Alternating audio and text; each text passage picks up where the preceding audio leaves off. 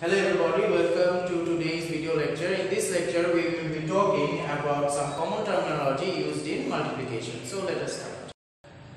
In this example we have been asked to multiply 6 with 4.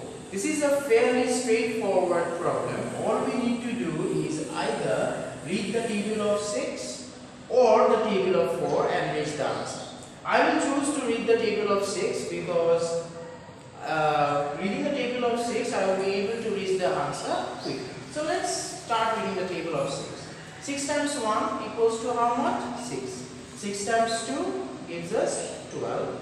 6 times 3 gives us 18. And finally 6 times 4 gives us 24. Now if we pay our attention to the spot immediately before the multiplication sign, what do we find? We find that that spot is being occupied by number 6. So numbers such as 6 which occur immediately before the multiplication sign have a special name. They are called multiplicand. Similarly, if we move immediately after the multiplication sign, what do we find? We find the number 4. Numbers such as 4 which occur immediately after the multiplication sign, they are called multiplier. Now moving over to the other side of the equals to sign, what do we find? We find the number 24, which is the outcome of our multiplication process. So the outcome of multiplying 2 or more numbers, it has also a special name. It is called product.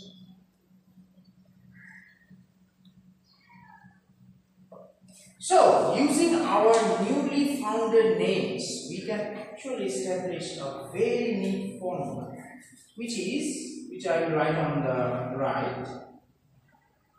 It is multiplicand times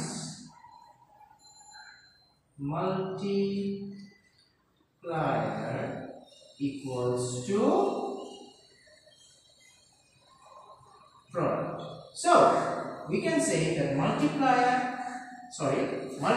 times multiplier gives me what? Product. Now using this formula we can derive two similar formulas, but for that we have to go through some other examples.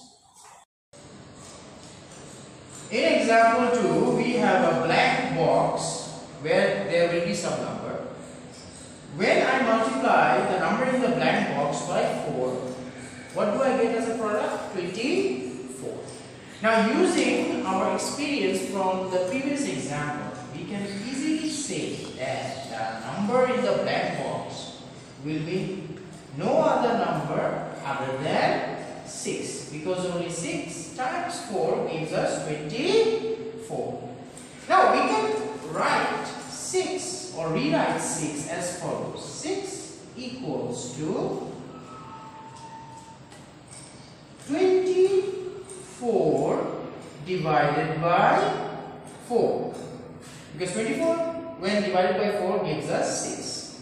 Now if we pay our attention to the spot being occupied by 6, what do we see? That 6 comes just immediately before the multiplication sign. So what name do we give to numbers occurring just before the multiplication sign? It's called multiplicand. So I can say this 6 is equal to nothing but the multiplicand.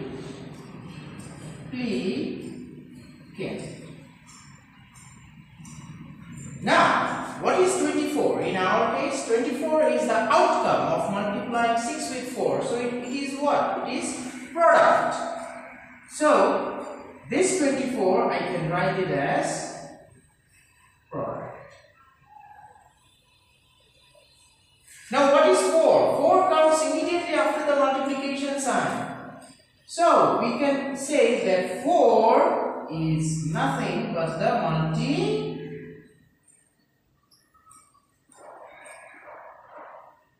and in between there will be a division sign. So we can say that multiplicand equals to product divided by multiplier. Using the same logic, if you want to find the multiplier, what we will have to do? We will have to divide the product with the multiplicand. So we have reached almost at the end of our lecture, but before ending the lecture, we will have a quick recap of what we have learned here.